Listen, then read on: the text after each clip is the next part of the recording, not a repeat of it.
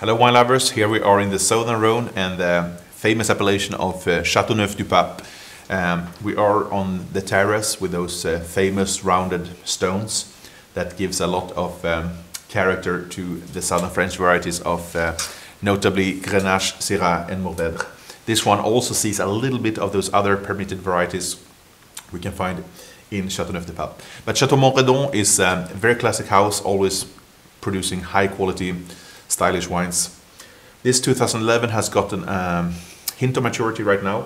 It's rather complex on the nose with a fine spiciness layered with a lot of sweet red fruit with notes of plum, fig, some peppery notes and a touch of those wild herbs, garrigue, voilà.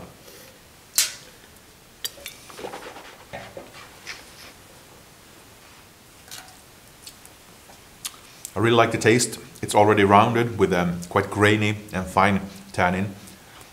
It's a really powdery texture almost with a well-preserved freshness, giving a lift to that sweet and opulent red fruit. There's no noticeable oak here, so much more of a pure and fruity expression.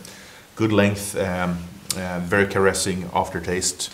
A wine that drinks really well now, but track record has proven that this is a wine that is capable of another 10 to 15 years of aging. So